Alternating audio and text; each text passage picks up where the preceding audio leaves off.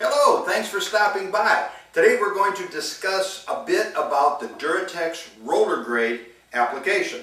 Of course, we're going to be using a roller. We'll be using either a 9-inch, we could use a 4-inch, and for these 4-inchers, by the way, we sell the refills. It's a two-pack for refills. We could even use a little 3-inch roller if we were just doing some touch-ups or say a real small cab. And we can use a brush if we needed to get in crevices or cutouts or speaker openings. So these are the basic tools that we can use today and that you would use.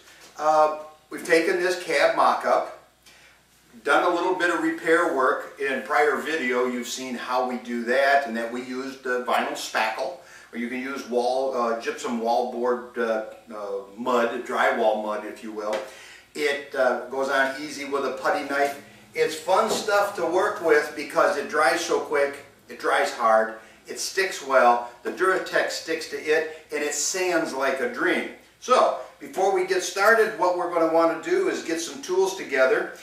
We've got our roller, paper towels of course, we've got our DuraTex, and I like to keep a little bucket with some water in it nearby because you might need it. If you get it on your hands or something like that, it's easy to get off, or if you spill or get it somewhere you don't want it, you can wipe it off. Now if you get it on clothes, forget about it. It's another deal. I've ruined shirts, I've ruined pants and shoes. So if you're going to be doing some DuraTex roller or spraying, best to use some clothes that you're not going to wear to church Sunday. Okay, let's get started.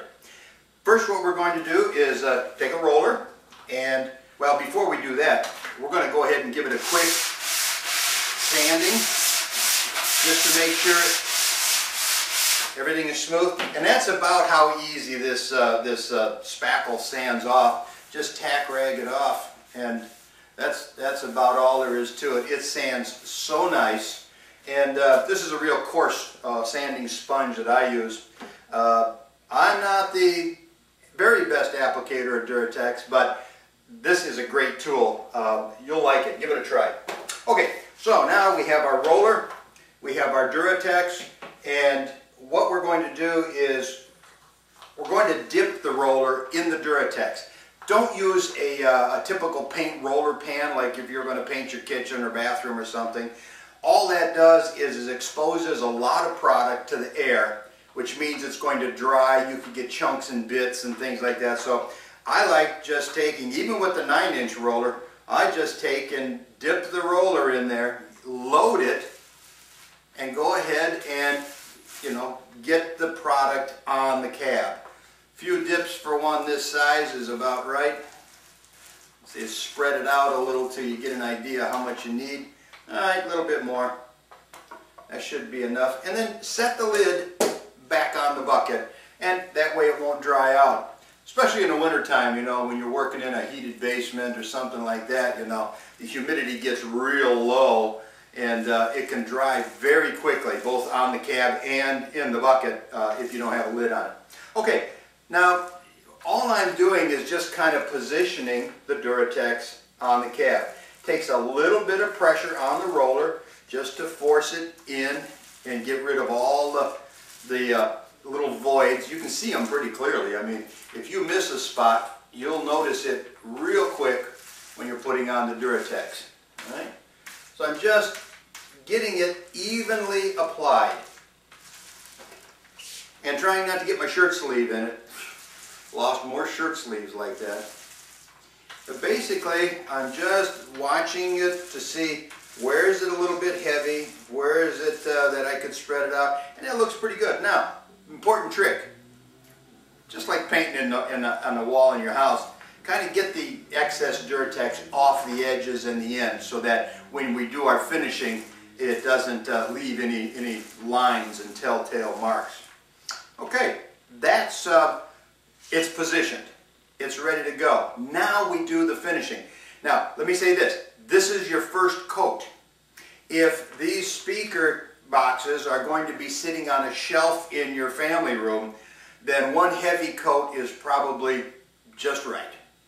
If you're going to be doing mobile DJ speakers and things like that, where you're transporting, I really suggest 2 coats. Let your first coat be your heavy protective coat, and then put another coat on where you can tweak the texture, give a little more build, a little more protection. DuraTex is tough, but we're not putting a lot of product on there, and that's one of the beauties of DuraTex. You can get a great texture without having to spend a lot of money and without having to put on a huge layer. Okay, now the finishing part is really simple. I was putting a little bit of pressure on the roller, not a lot, but a little bit, just to make sure I had a good even finish. Right? Now I want to address the corners because I may have pushed a little excess material out over the edge. So simple enough, put your roller on an angle and very lightly just run it down the edge. Okay? Very lightly run it down the edge. Very little pressure. And that will take and blend it over onto the side of the cab just a little bit, if you notice. Okay? And that way you're not leaving any gobs running over. Okay?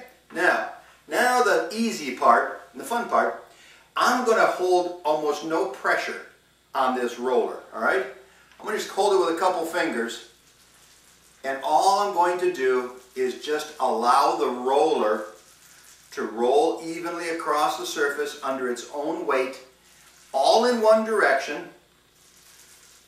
Now, be careful when you land that you land straight, not crooked, because that if you land crooked, it can take and push the product a little bit and create a little scuff mark. Very light pressure, finishing off, okay? You can eyeball it. Look at it from a few different angles just to make sure that you've got the consistency you're looking for. Look at your edges. You need to run the edges a little bit. Okay. Looks pretty good. Alright, that's how easy it is to apply DuraTex. Now, a little hint that some guys are using, when you have a cutout for your cab, alright, that will, and you don't have your speaker mounted, typically you're going to mount your speaker after the cab is coated. But you go ahead and paint that face of the cab that's got your cutout in it. Alright? You use your brush and you just dab it. You can stipple and create almost an exact copy of this texture with your paintbrush on the inside cutout. So you get this side done. Then you can stack up a few buckets or something else that's a similar diameter, just a little smaller. You can tip that cab upside down so that the buckets or the stand that you make rests on the bottom of the cab, flipped over, and now you can proceed to do the other 5 sides, and you don't have to do, leave one side undone and then come back the next day or something to work on it. So just a little trick. I'm going to zoom this in and show you what this texture looks like, give you a good close-up of it. Okay, you notice the texture that we created with the roller. This is zoomed in pretty tight, so it's going to be tough to see real clearly. But you get a real pleasant, even, spackly looking texture, and it just it's tough, and it's beautiful, and it's easy to do with the roller. Okay, so there you see how easy it is to create a beautiful texture using the DuraTex roller grade material and a foam roller, the textured foam roller. The important thing to do now is allow this to dry.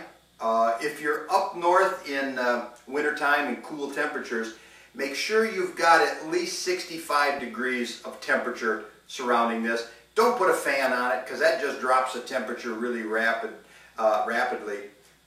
It needs a little bit of warmth in order to cure up the best. It's going to take a few days for it to reach its maximum strength, but it's going to dry pretty quickly.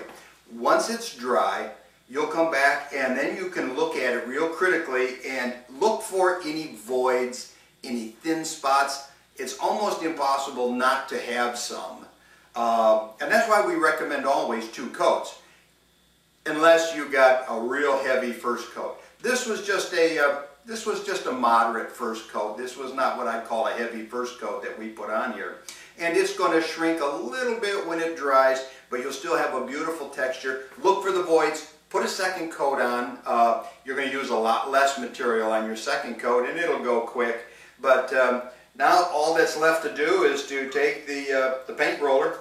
You can wash these out and use them, I mean, over and over and over again. So, but realize if you do use a 4-incher, we have refills available. That it's really inexpensive way to apply the product. The only thing I wanted to notice too is notice I have some cardboard sitting on the table. This is Mama's dining room table, so I didn't want to make a mess. So you guys know that it doesn't smell bad. She won't know when she comes home that you've been working on this stuff in the living room. But better to have a good construction area where you can work on this and not risk any spills. Thanks for stopping by. Visit us at acrytech.com. That's ACRYTECH.com. If you have any questions or comments, please feel free to email me. My name is Dan, and it's at sales@acrytech.com. I appreciate you stopping by. Thanks.